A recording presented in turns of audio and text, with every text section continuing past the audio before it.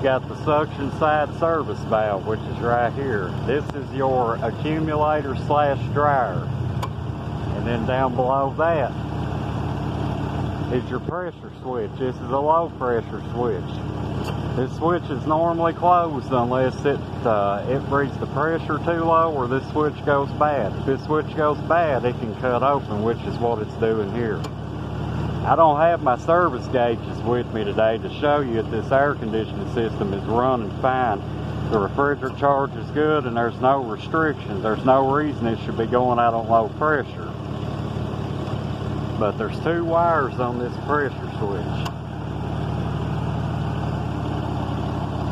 We're going to go ahead and T-pin the bottom wire.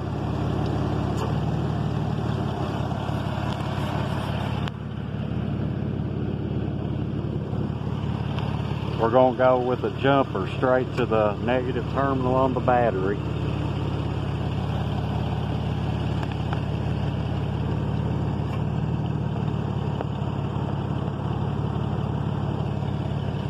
We'll hook that up to our negative lead. Set your meter to volts DC.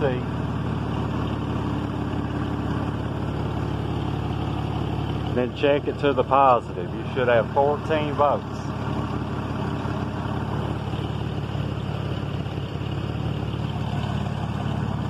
We're going to go ahead and get on our first T-pin.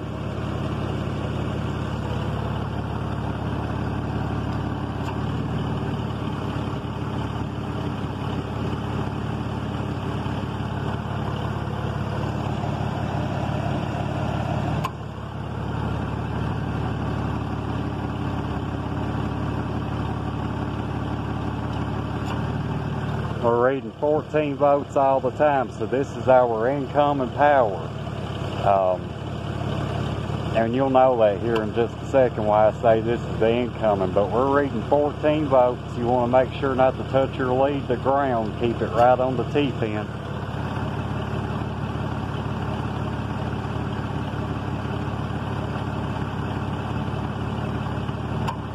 And you can hear the vehicle clicking in and out, but it's staying 14. So that right there lets me know that the power coming in is good. We're going to go ahead and check the other wire, the wire coming back out of the switch.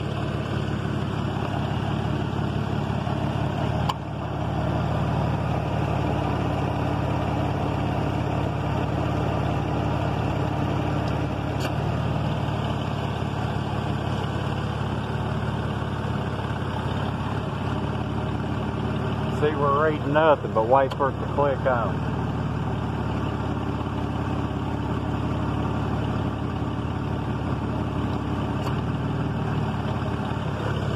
And this low pressure switch is definitely bad. Like I said, I've already checked the charge in this. I don't have my compound gauges with me today to show you guys, but I will in a future video show you that the pressures are fine in this van. I'm going to go ahead and show you how to troubleshoot the pressure transducer, which is on the high side as well, in case that may be your problem. On this Ford vehicle, it's right beneath where the condenser fans are.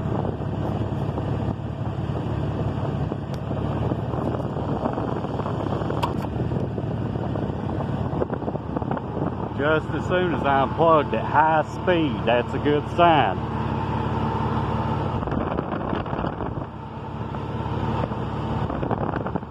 We're going to go ahead and find us a good ground.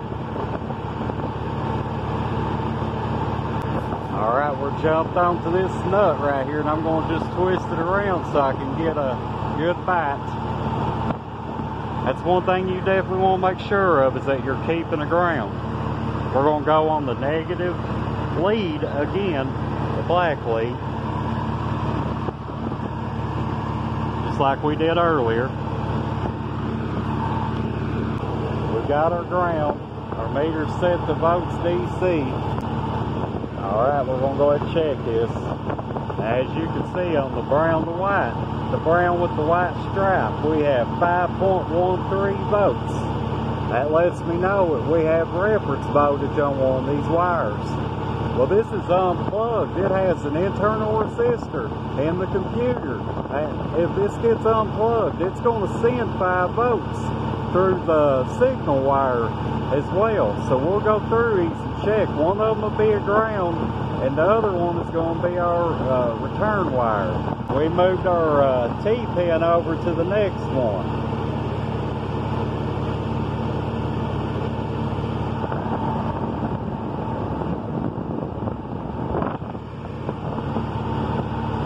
We're reading 5.12 volts on that as well. We're going to go ahead now and check our ground. And on our ground, we're reading 96.5 millivolts. That's a little high, but our ground down here, remember, it's not that good of a ground.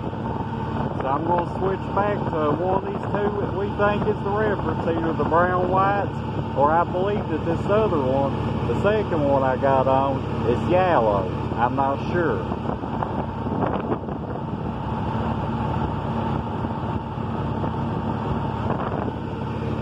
We're back to our 5.12. I'm going to plug this back into that sensor and you'll hear these fans die off.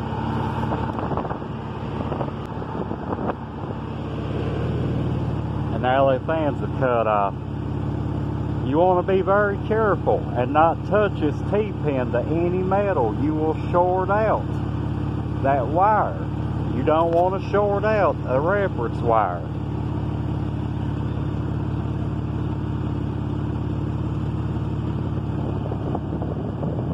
And now I'm back on the T-pin, and as you can see, we're reading 1.7 volts.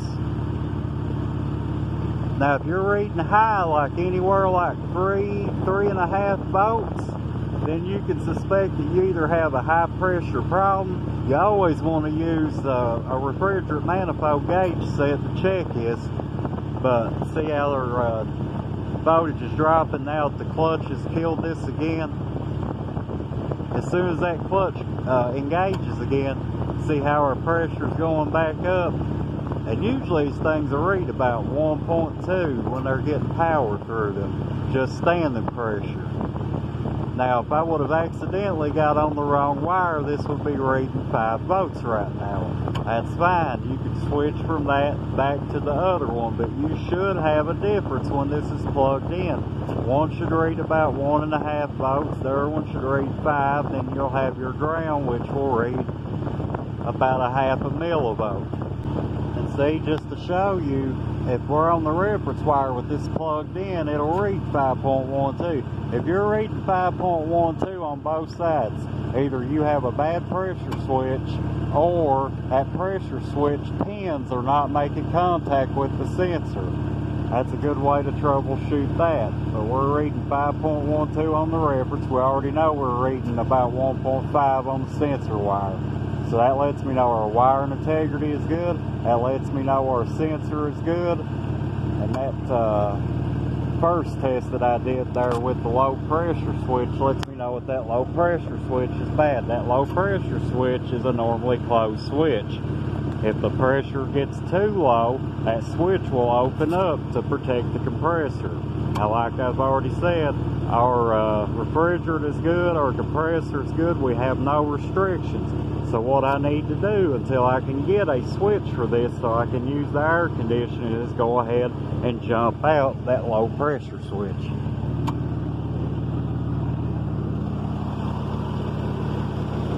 Now I can do that with this where this is just a normally closed switch. This isn't a transducer. Pressure transducer you can't do this with. You'll short it out and you'll burn out the engine computer.